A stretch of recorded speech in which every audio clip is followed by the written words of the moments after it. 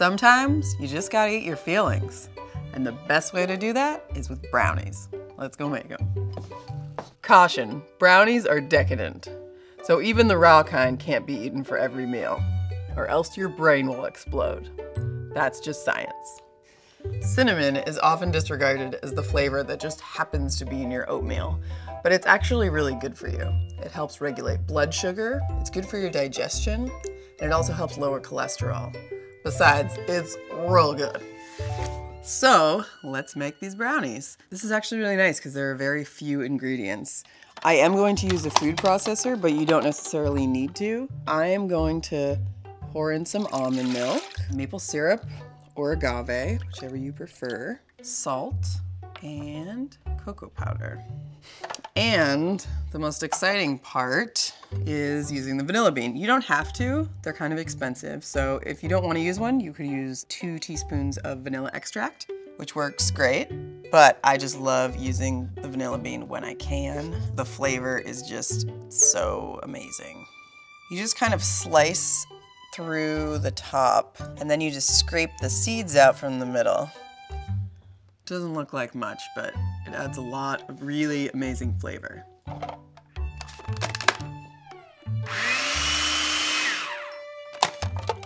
So now I'm gonna bring in an extra mixing bowl. This looks really awesome. And to this, I'm going to add my nut flour in. So I'm just gonna put a little in at a time, fold it into the batter. Add a little bit more, do the rest of it.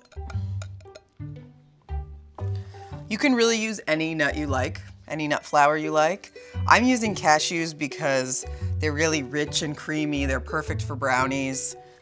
Okay, this looks great. It's nice sticky batter. I'm gonna pull out my dehydrator sheet.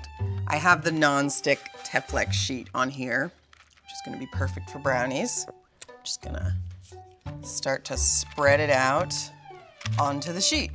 So as I'm spreading it out, you can see the little chunks of cashew in here. I like it to have a little bit of texture, a little bit of crunch when I bite into it. But if you want it to be smoother, just let it run for longer or just buy pre-made nut flour and then you won't have to deal with that. But I like the texture. Okay, so I'm spreading it to about somewhere between a 1/2 inch and a 1/4 inch. They're actually pretty thin for brownies, but these guys are super rich. And we're also gonna put a ganache on top, so that'll give it a little extra height. This looks nice and smooth.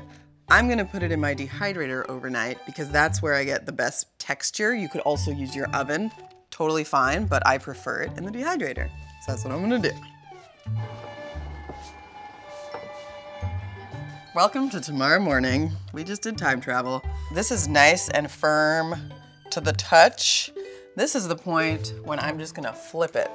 Now I'm gonna stick it back in the dehydrator. I'm gonna use this giant grill flipper.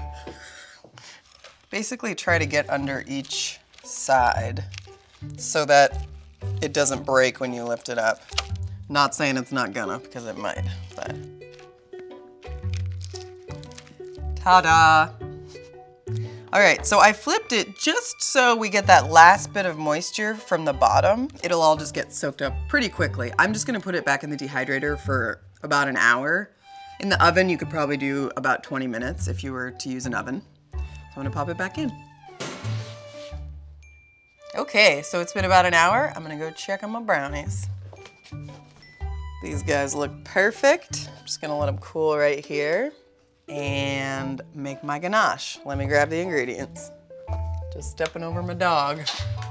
Okay, so here are all our ingredients for the ganache. Super simple. Just a little bit of coconut oil, maple syrup, salt, cinnamon, which is just gonna add a nice flavor to brownies. And it's good for you. Remember? Cocoa powder. All right, let's blend this up.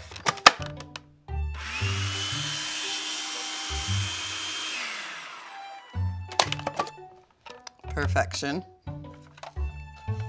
And we're just gonna pour it straight onto our brownies.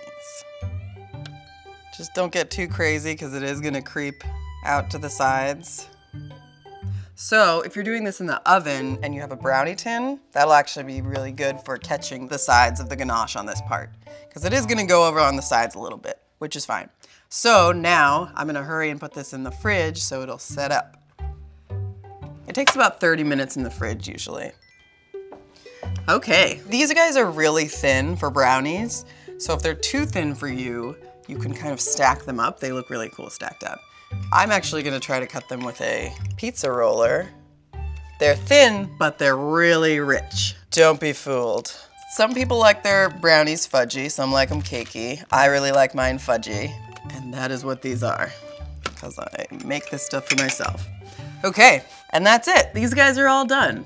This is a great recipe to have on hand over the holiday season. They're really good to bring to a party. They're really good to wrap up as gifts. And I'm just gonna eat some right now, so don't worry about it.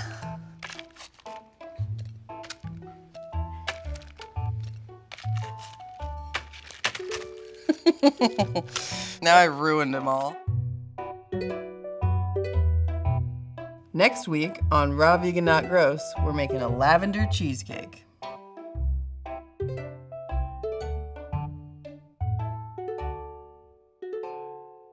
So, these are my dog Buzz. These are my brownies. I hope you like both. I sure do. Dogs can't eat chocolate. Tip for all you out there.